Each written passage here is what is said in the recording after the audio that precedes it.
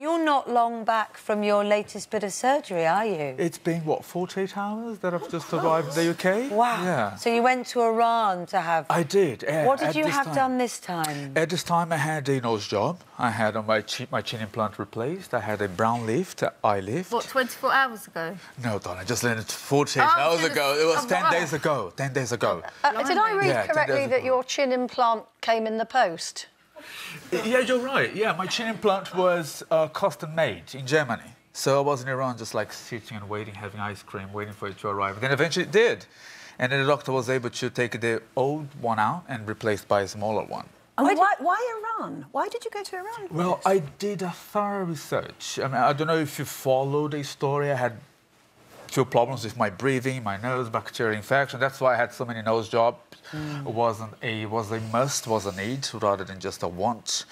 And then I found out that Iran is the country #1 for rhinoplasty. So that's the way you looked before, and you didn't like that. Oh, not like that. What started all this surgery off then? What was the push to do the change? Sure, yeah.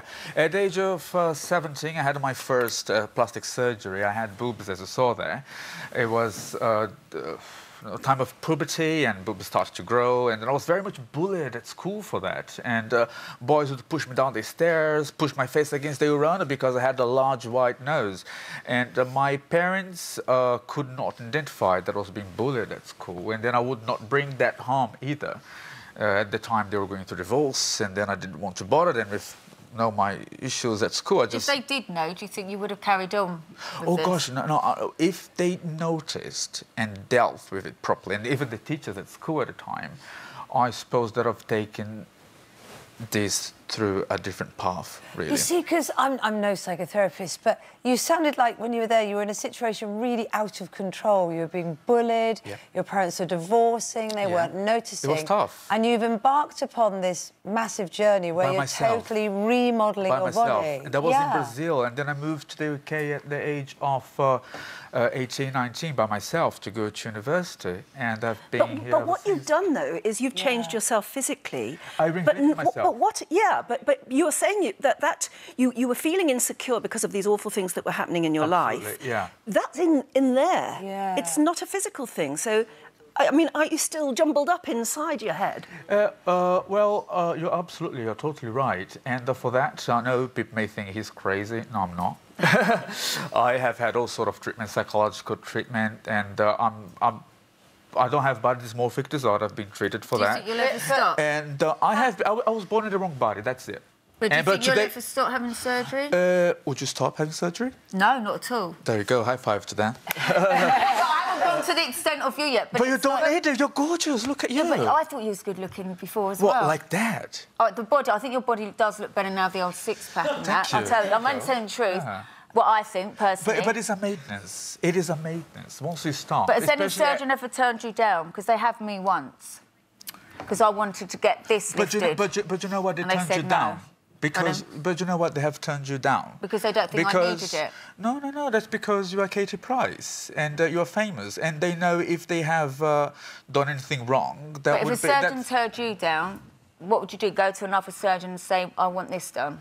Yeah, well, they never turned me down. But it's interesting you say once you start, you can't stop, because I mean, you this morning, she. Oh yeah, I know. I sometimes see myself on telly. Sometimes I'm like, oh my God, my lips look too much, so I'll calm down. But if I really look, my nose looks a little bit bent. But Katie doesn't. No, but I know what you mean. But I don't say it. But it's you know. What can I just ask you? What do you see when you look in the mirror?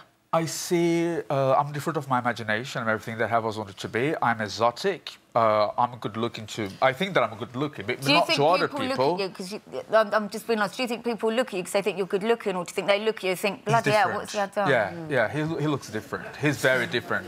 Yeah, I know exactly what I look like. I mean, you say that you've had psychological tests, but I think, as Kate said, we're no psychotherapists. Would you like to know the result of that? No, but surely that it's not normal behaviour to constantly want to keep changing yourself physically.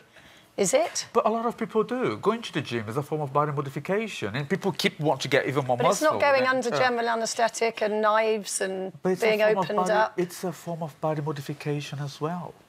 It's also, I suppose, people would say fitness, isn't it? It's not just about the way you look when you go to the gym, it's about being fitter.